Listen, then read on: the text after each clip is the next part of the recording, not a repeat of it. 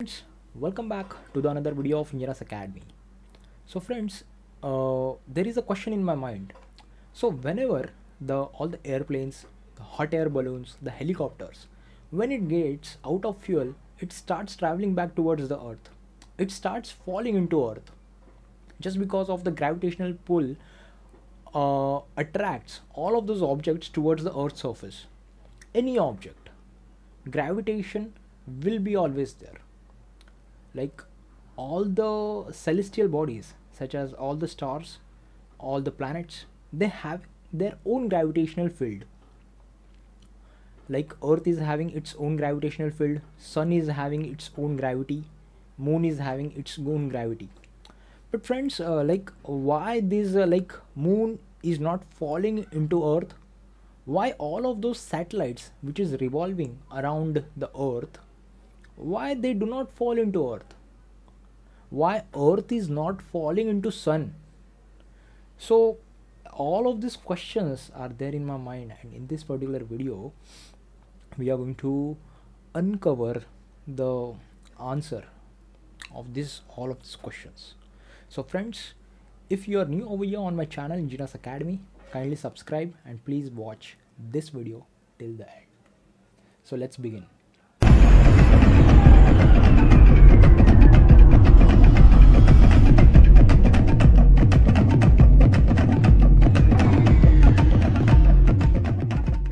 Suppose you are over here on earth at a certain point and you throws an object, okay, in a horizontal direction with a certain magnitude, and the object is again gaining a certain velocity. So after throwing, after covering a certain distance, the object will fall into earth again. The gravitational pull attracts that object into its core. Suppose if we increase the magnitude, if we increase the force, okay, so later the object will travel more distance and it will then again fall into the earth's surface.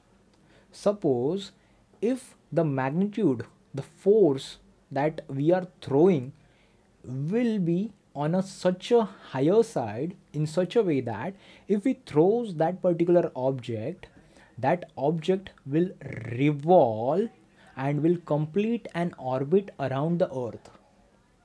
Then at that particular point, object will complete an orbit around the earth and gravity is not affecting at that point, at that magnitude. It means the force at which we throwing the object is equals to the gravity, and during that interval that object completes an orbit around the earth, and that object is to be set in a velocity which is known as the orbital velocity. Now the object has attained that orbital velocity which surpasses the force of gravity, and now it nullifies the gravity, and that object which is revolving around the earth, it is to be set in a orbital velocity. So when an object achieves the orbital velocity, the gravitational pull won't affect anymore. So this is exact same scenario happens in the case of the satellites which are revolving to the earth's surface. Earth revolving around the sun at the speed of 30 kilometers per second, which is very massive. Now this speed is nothing but the orbital velocity of the earth moving around the sun. The sun is moving around the Milky Way galaxy at the speed of 230 kilometers per second, and moon is revolving around the earth at the speed of 1 kilometer per second. So friends, this is nothing but the orbital velocity. So when an object achieves the orbital velocity, the force of gravity will become nullified. So the force of gravity won't affect that object which is there in the orbital velocity. So in order to understand that, let's say like this, all the satellites revolving around the earth, it is very much similar to this particular image you can see. Now over here in this image, you can easily say this, the force which is acting on that ball is nothing but the centripetal force, and we can calculate the force. It is equals to the mv square divided by r. M is the mass of object, v is the velocity, and r is the radius, means the distance between that object and the center point. The same formula we can apply while calculating the orbital velocity of the satellite. So over here the satellite is at the certain altitude above the earth surface. That becomes the r plus h, that distance. So r plus h. Over here m is the mass of the satellite, r plus h is the distance, and the v naught square, it is the velocity, orbital velocity of that satellite. So over here the force is equals to m v naught square divided by r plus h. So this is the formula we can use to calculate the orbital velocity, or else the force required, the centripetal force. But friends, this centripetal force is equals to the force of gravity which is acting on that particular satellite. So over here the force of gravity acting on a satellite we can calculate by using the formula gmm divided by r plus h whole bracket square. So over here g is the force of the gravity, m is the mass of the earth, and small m is the mass of the satellite, divided by the r is the radius of the earth, and h is the distance, that is the altitude above the earth's surface, that is the satellite placed.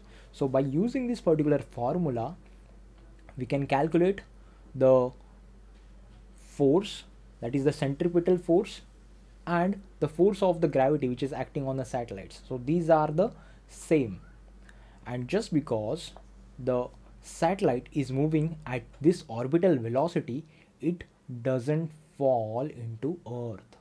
So friends, this is nothing but the orbital velocity. Now friends, there are more than 11,000 satellites which are orbiting around the earth. So there are the different orbits around the earth. Each satellite is placed into different orbit.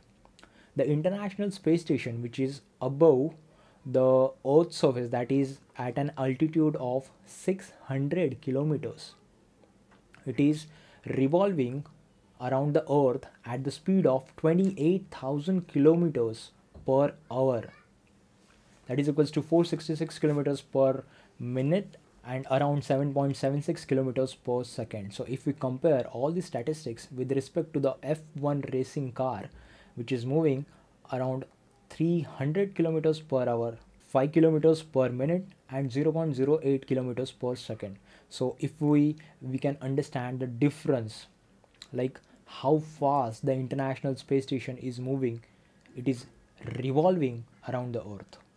But friends, if we increase the distance, that is the distance of the satellite, the altitude, if we increase the altitude, suppose my satellite is placed into geostationary orbit, which is about 36,000 kilometers away from Earth's surface. At that particular point, the speed of the satellite would be less than that of the satellite which is very much near to the Earth.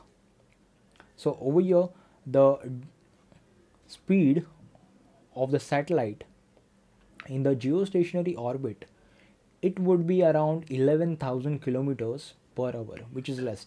Earlier, in case of the International Space Station, it was around 28,000 kilometers per hour, and now it is only 11,000 kilometers per hour. So over here, the distance is also plays an important role in the orbital velocity.